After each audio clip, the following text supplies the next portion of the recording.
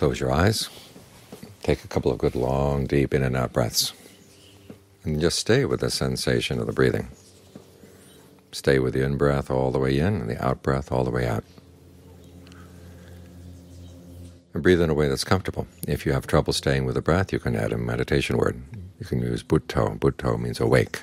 So you think Bhut with the in-breath, To with the out.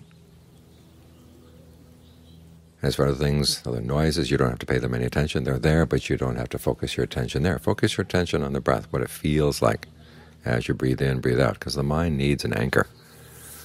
Otherwise it wanders around all the time. You don't know where it's going, and sometimes you get off in a really bad place, you don't know how to get back. So keep yourself anchored so that when a thought comes up, you can inspect it before it goes out. Is there something you want to go with? If it is, okay, you can go. But you're doing this mindfully. You're doing this with alertness. You know what you're doing. Because all too often with our own minds, we don't even know what the mind is doing. You're not sure where it is, where it's come from, where it's going. In that way, how can you depend on yourself? The Buddha said that the self is its own refuge, atta hi atano nato. But how can you be your refuge if you don't know what you're doing? So you've got to train yourself. You've got to train the mind in good qualities so you know where it's going, where it's come from, what it's up to. That way you can make sure that it's acting as a true refuge. In other words, it's protecting you from doing unskillful things and encouraging you to do skillful ones.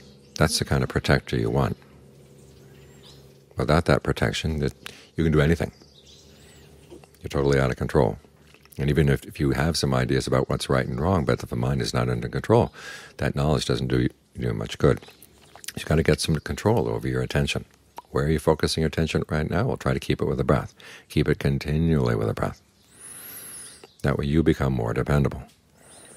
As for other work that you have to do in life, when you have a mind that's well trained like this, you can focus on what you need to do all the way until it's done. You don't just pick things up and drop them and pick something else and drop that. You don't get distracted easily, because there is a lot of work we have to do in life. A lot of things we have to straighten out inside, and things we have to straighten out outside as we can. We have to take care of this body. We have to take care of the people we're responsible for. So in order to make sure that we do a good job, we have to have the mind well trained so that it does what it's told, rests when it's told to rest, does work when it's told to work. Get it more and more on your side. Otherwise, it's like having strange animals in your house that aren't trained. Who knows when they would just go charging through the wall, making a mess all over the place, stomping all over the things that are valuable in the home. That's what greed, aversion, and delusion can do. So you've got to bring the mind under control. That way it does become its refuge. You learn how to depend on yourself.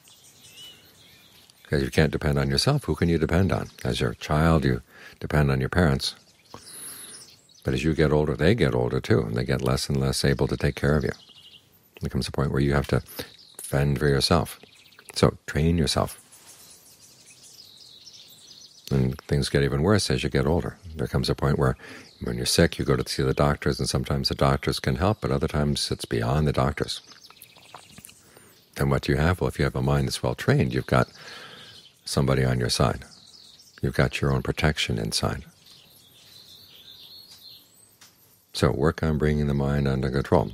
Keep it with the breath. Make sure the breath is comfortable so that it becomes a nice place to stay. Otherwise the mind will resist. Figure out what kind of breathing feels best right now, and then stick with that. The mind will be more and more likely to settle down. Once it's settled down, then it can see clearly what's going on inside. And it's only when you see clearly that you can exercise some control.